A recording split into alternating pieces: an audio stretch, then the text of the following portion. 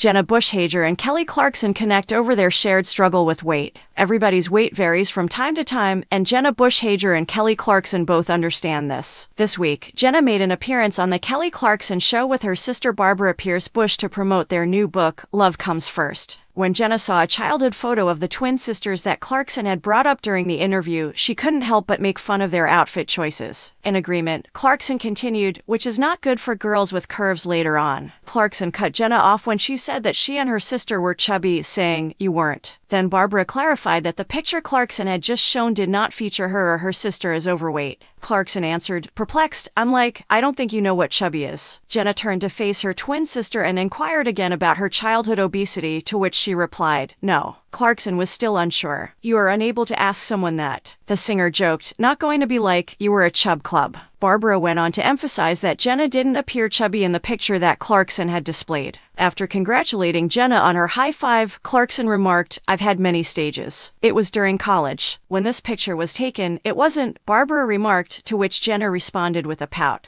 The sisters responded that their mother did like to outfit them in matching outfits for a while before Jenna said they rebelled later. The original American Idol has discussed weight fluctuations in the past, specifically as a result of an autoimmune and thyroid condition that began to manifest around 2006. She disclosed in 2018 that she altered her diet in an attempt to treat her symptoms, which enabled her to shed about 37 pounds.